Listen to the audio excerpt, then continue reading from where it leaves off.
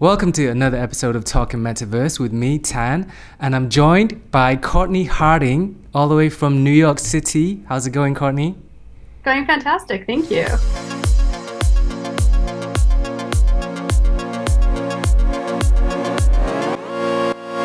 All right, so first, can you give me like one or two sentences on what Friends with Holograms is and what do you do there? Sure, so I'm the founder, and Friends with Holograms is a virtual and augmented reality agency. We specialize in creating VR and AR for social impact. That's mostly focused on training. And in the past year and a half, we've also been working more on sort of broader metaverse concepts, mostly focused on how to build a diverse, inclusive, and sustainable metaverse. So, just to understand, you have clients that want to kind of utilize AR, VR experiences for their customers. Yeah, that's correct. That's mostly correct. So what we actually do, a lot of what we do is more on the training side of things. So it's more of these big companies that are trying to train their employees, train their associates, train people in their space to do all sorts of different things.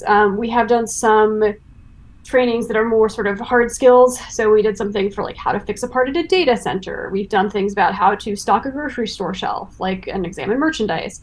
So we've done a few of those for clients, and those are fine and they're useful. But where we really think it's interesting, where we see the real power of this stuff, is soft skills.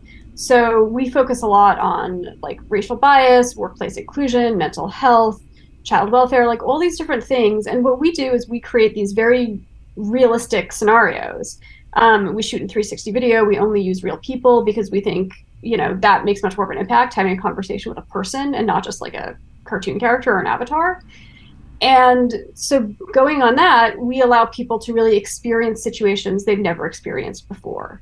So for instance, in the piece we did on workplace inclusion, the user actually is in the position of somebody who's being excluded in the workforce. And it's this very sort of subtle, systematic, over time scenario. And you go in as yourself, right? You don't play a character. You don't put on the headset and it says, now you're this person, now you're that person. You really come as, an employee at a company, which is the audience this is targeted towards. We did another piece on racial bias for a store last year, and it's the same thing. All you know is you're a customer at a store and you are experiencing this incident. And people have really, really strong responses, and sometimes very angry, sometimes very upset. And that's good. That's what we really want to accomplish. We don't want people to come out of our experience and be like, oh, that was neat. Like, that was cool, right? I mean, that's nice to hear, but the goal is to make people really aware of these issues and let them feel it, even if it's something they've never felt before. Wow, that's true empathy, right? You're really putting somebody in a situation. Yeah. So this might be a good time to ask you something I ask all our guests here. Would you be able to do you think it's possible to define the metaverse in one sentence? Yeah, the metaverse is people. I get asked this question all the time. I answer this question like at least once a week. I'm on panels, I'm on podcasts, I'm being interviewed, and like, it's people, right? I mean, I can talk about technical specs. It's people. It's also, to expand on that, it's embodied avatars and voice driven. So that's how I define it. I know that's sort of a loose definition. Other people might have tighter definitions. But the division that I really see is between Web 2, which is very text-based, video-based, and Web 3, which is avatar embodied and voice-driven, so people speaking to one another. So that's where I draw the line. That's my definition. I think it's a pretty decent definition. I'm sure other people have different definitions. But to pull it back a little bit, like, it's all people. It's all people interacting. It's all communities. The cool thing about the metaverse is there are things we can do that we couldn't do before, right? So I'll give you a really good example. A metaverse experience that I love and, visited and been part of several times is Black Rock City VR, which is the Burning Man VR experience. And basically, all these Burning Man people built this after Burning Man was canceled due to COVID in 2020. So it's great because it takes all of the good things about Burning Man, the art, the creativity, the community, the interaction. It gets rid of all the bad things about Burning Man, which is it's very expensive to go there. Tickets are hard to get.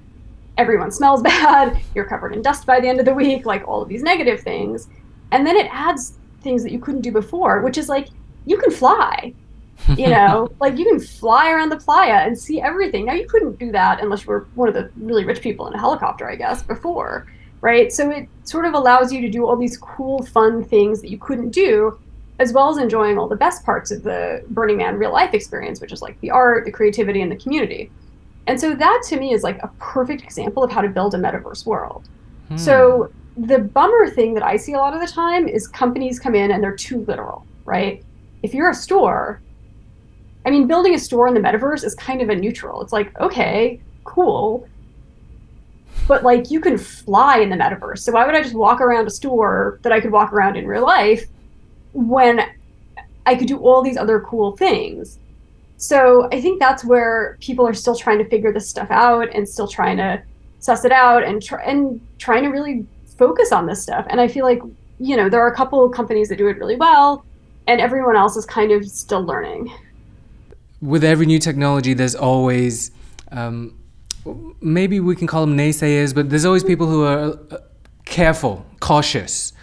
So, and I know that you guys have workshops and, you do training. So I was wondering, like, what are some common misconceptions? So you kind of said, for me personally, whenever you mention metaverse to a random person on the street, the response is always something along the lines of, why would I want to do that when I love the real world?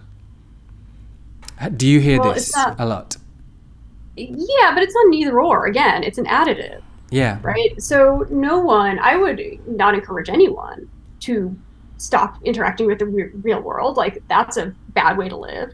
But there are things you can do in the metaverse that you can't do in the real world, right? There's people you can interact with. There's communities you can be part of. There's things you can do. There's experiences you can have, games you can play. They're very immersive. So there's all of these things that you can do on top of everything else in your life in the metaverse. There's people who just don't like technology, which is fine. They're Luddites, like whatever. I find a lot of people are very resistant for reasons they cannot explain. And that's frustrating. So I'll give you an example. I had a meeting a couple of weeks ago with a very large client. It's a restaurant that's everywhere, and that's all I can say about it. But, you can guess. Anyway, so this one woman was just so negative the entire time. But her obsession, her laser focus was on the logistics of headset distribution. And but it was a front because she was just like scared of the tech. But she didn't want to go into the room and say, oh, I'm scared of this technology because that's not great. So she just kept harping on like, well, but what about headsets and headset management? And I was like, here's a headset management tool. What about shipping it out? Well, you have a department that ships laptops and smartphones, don't you? It's just an additional device. Well, what about? And I answered every single objection of hers, and I could tell she was getting angry because she wasn't expecting me to be able to like, oh, you can do this, you can do this, you can do this, you can do it. Because I was breaking down her wall of like fear. So finally, and I regret this a little bit, I kind of snapped and I said, look, lady, for 20 years, schools in the United States said distance learning could not be done. Yes. Distance learning was undoable. Great distance example. Was impossible.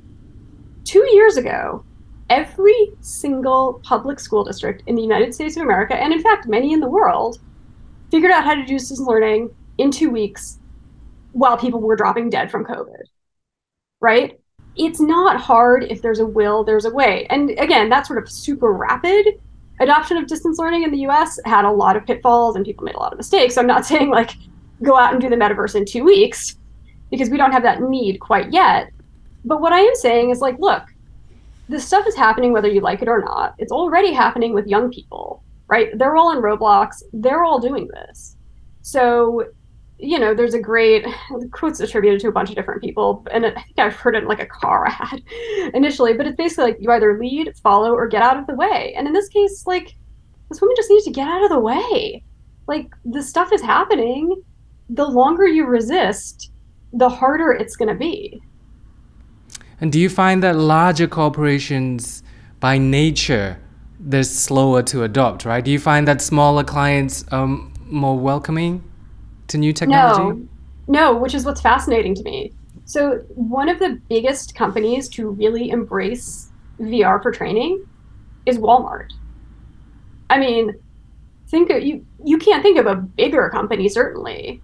You can't think of a company that is more kind of old fashioned, right? I Mm-hmm. mean, Walmart is like a big chain store. Yep. You know, it's not some cool cutting edge hipster tech brand. It's like a very, very mainstream company. And they've been the earliest adopters or one of the earliest adopters out there. Exxon, Interesting. same thing, big, huge gas company. I wouldn't consider them cutting edge. They've done a ton of stuff with VR.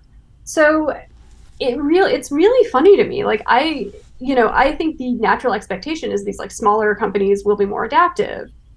But in fact, it seems very random, right? I think it's just, you get a couple of people at a company who are invested in this tech and they are kind of the advocates and the evangelists for it, and then they push it forward. But again, what's always fascinating to me is if you look at Gen Z and kids, right? They're going to be entering the workforce in a couple Mm. of years at this point. And they are very used to this sort of metaverse space where they're in Roblox and they're, embodied as avatars and they're talking. They're going to get out into the workforce and find it very dated. And the companies that make the investment now are going to be the ones who can keep those Gen Z employees and keep them happy. Now, you talk a lot about VR, but when we say friends with holograms, I think more AR. So do you have a lot of augmented reality applications in your work, or is it mostly VR? It's mostly VR. We have done some AR work, like we did some work for a big soda company a while ago. And now I think what's going to be interesting for us moving forward is how do we mix VR and AR, right? So they were always pretty separate. Now with the launch of the Quest Pro, which is like a pretty amazing headset, we can build things where you go back and forth. So I saw a demo of the Quest Pro a couple weeks ago. I was out at a Meta office in California where they gave me a demo. And the demo was for CPR. And you were in a physical room with a physical CPR dummy. There was a digital version of the dummy overlaid over the physical one. An Wow. avatar was standing next to you, and that avatar could be anywhere in the world. And they were the one guiding you through. So they could watch everything your avatar did on this digital overlay while you were working on the physical dummy. And, they could see everything that you were doing. You could see them guiding you. And I mean, it was still rough and ready, right? It was just a demo, but the concept is fascinating. And, for something like CPR, which is more widely accessible to people who want to learn it, that's great. It's kind of a nice thing to demo on.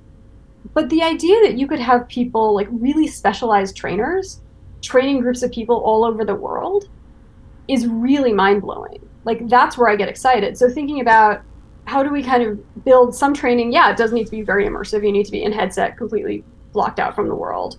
Some of it you can do through AR and in the real world, and you can kind of go back and forth. So I think that's really the future. It's going to be this sort of like extended reality, mixed reality world where you're kind of always going back and forth.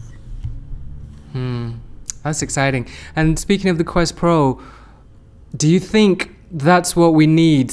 Maybe that's not the exact headset, but what we're waiting for wide adoption is the actual hardware. Do you think that's what we're waiting for? So one of the things we're waiting for Mass right? adoption. Yeah, I think like the Quest Pro is a really good headset. It is very early. It's very expensive. Yeah. I would not encourage like a layperson to get one just because of the cost, and it's still pretty new. In 2 or 3 years, I think it'll be phenomenal. But yeah, I do think eventually it's going to be the type of thing where we have something that's lighter, faster, better, and cheaper, and that's what's really going to drive the adoption curve up.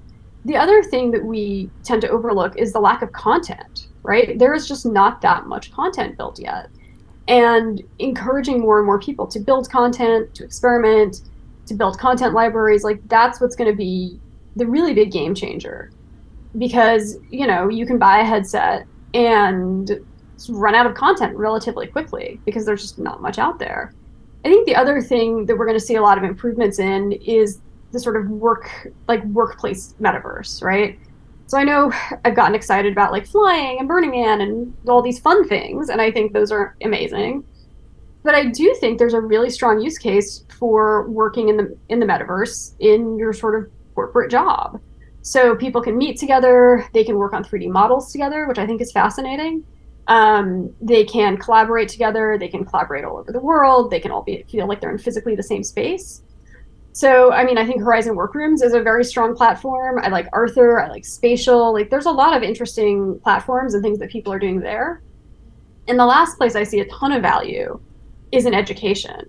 Yes. So there's a company called Victory XR who I love. I've been working with them for a long time now. They're just the best company with a great founder. And they have programs at all these different universities where students can learn in the metaverse. So they did an experiment a couple months ago. And I want to caveat that this is one class at one university with a relatively small group of students. So, you know, I just need to set that out there before I talk about these results because I want to level set. So they divided a class into 3 groups. The first group learned traditional pre-COVID way, right? They went to class, they did the textbooks, they did everything in person. The second group was on Zoom. So much like we're chatting on Zoom now, they were just on Zoom with a professor. And the third group learned in the metaverse. So, and they did everything, all the homework assignments were the same, everything else was the same, just the modality of learning changed. The average grade for in-person at the end of the semester was 78. So that's a C+. So, you know, not amazing. The average, interestingly, for Zoom was 82, which is a B-. That variation I could see just being due to the nature of the students in the class, right? That's a close enough match that I can see, like, okay, maybe just a couple of kids who studied a little bit harder were in one group, not the other. The average grade for the Metaverse group was a 95. Whoa. Yeah. And that's again, a huge difference. Huge difference. And again, like on one hand, it's a small sample size. On the other hand, if you look at all of the research that's come about training in VR, you see similar types of leaps. You see, you know, 70% performance improvement, 40% more retention of information. Like, you see these huge leaps. And so what's kind of interesting to me is when I encounter resistance, I'm like, but why? Because here are the results. Yeah. There's a quote that I think should be the slogan for the metaverse. It's really, I think it might even be Ben Franklin, but I don't know why most people don't talk about this more. You probably know it. Tell me and I may forget. Show me and I may remember. Involve me and I learn. Well, yeah. Like, and that's so true and so powerful. And that's exactly it, right? Like, and here's the best thing about the metaverse too. Failure is free. Yes, so, beautiful. So I did this, so I went to KLM in Amsterdam to their offices a couple of years ago, and they've done a lot of stuff in VR, like training for flight attendants and pilots, and it's really, really cool stuff. So I got to go in there and play, have a fun little play date with them in a headset. And I mean, I did the flight attendant training just goofing off. Right, so I just killed everyone on board like 20 times. Oh. But, you know, I was just like having fun, right? I didn't care. But, you know, in fact, if you are actually training to be a flight attendant and taking it seriously, you can make a bunch of mistakes with no cost. Because all you do is reset the sim and go again and again and again. Now, where that gets really interesting is for the in-person training that they were doing, because, you know, if you're an airline, you have to essentially pull flights out of circulation. So pull planes down, put them on the ground, and let people train in them. Now you don't have to do that anymore. So what that means for an airline is they have more planes that are up in the air, which means they're making money, right? So it's these kind of like really simple things that add up to these really big cost savings. So that's where I always push back when people like freak out about like, oh, we have to buy headsets. No, we have to make content. I'm like, yes, things cost money. That's how it works. But the cost savings that you realize very quickly are going to make up for that and probably then some. All right, before we finish, let me ask you one more question. When all this technology becomes perfected or get closer to perfection, do you think that would discourage us? Why would we choose to meet physically once the metaverse works so well? Do you think there's a danger of that? Yeah, there's no danger of that, right? Like human contact and human interaction is its own thing. It's irreplaceable. But what if we can get to a place where we simulate that? Because that's happening, right? With touch and haptics, and even I was talking to somebody recently about smell. There's going to be a way to. So. Oh yeah, OVR. No, they're great. Right. Yeah, no. I've seen a lot of these things. Touch is happening. I mean, seeing and hearing, that's done. Yeah. Once we get touch and smell, and I don't know how they're going to do taste, but once we can simulate all of that, so you have no trepidations. Everyone, like people, like, look, we are able to have really great interactions over Zoom, right? And yet I still go out and meet friends for drinks 3 to 4 nights a week, right? We still want to be with other humans. And what I think this does, though, interestingly, is it opens the door for people who don't have that ability. So people in marginalized communities can more freely interface with other people, right? People who have, illnesses that prevent them from leaving their homes easily, people with disabilities, like they can participate more fully, which I think is very exciting and fantastic. But I really, truly, unless things get very, very advanced, and I don't know that that's going to happen, like I really don't, I see this as additive, not taking away. So it's just another thing. Like, we started let's say you start in the 1980s, right? I was born in 1980. So, I had one modality of being with people, which was being with them in person, right? Then I guess I had the modality of talking to people on the phone. Now, then you add the modality of talking to people on the computer. Then you add the modality of talking to, texting people on your smartphone. And so video chat, like all these different modalities get added, but I still go out with people. I still talk to people on the phone. I still talk to people on Zoom. I still write emails. So it's just like another layer of interaction. But like, I don't think it takes away any of the other layers of interaction. Maybe it takes away video calls, which thank God, right? That would not be a loss. But I think it just gives us another tool in our toolbox for how we can collaborate and create and be in community. Cool. Cortney, almost out of time. Thank you so much. Tell me before you go, what is the next thing you're most excited about? Like right now at the top of your mind, what are you thinking about most? Oh, I'm thinking about the Quest Pro. It's the coolest headset. It's very early. It's not cheap. I want to level set expectations. Don't feel like you have to run out and buy one, but they are great. But the demos that I saw really blew me away. And I think the more we can think about building for headsets like that and getting those out into market, the more excited I get, right? So thinking about how do we build really interesting experiences? How do we build interesting experiences that sort of go back and forth between digital and physical?